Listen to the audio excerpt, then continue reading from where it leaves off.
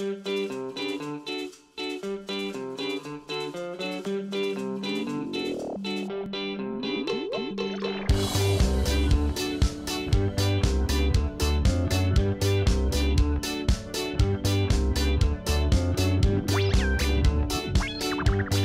we didn't do art of learning, I didn't really use my imagination a lot. I just thought of something that came first in my mind.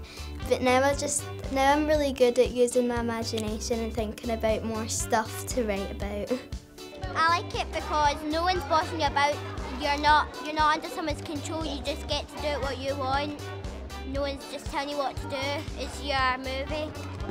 It feels good to let your imagination and emotion takes control of your writing. You're free to let everything run wild. I feel really confident now, and I can just do stuff that I want to do now because I'm not nervous anymore or shy.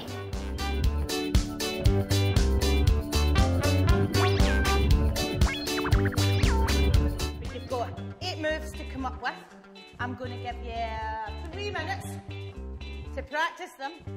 Seeing them on day 1 and asking them to make a move to their name and it being very small, using maybe their thumbs or a shrug of the shoulders, to seeing them 8 days later wanting to cartwheel and handstands. I love seeing the kids change. It's like night and day.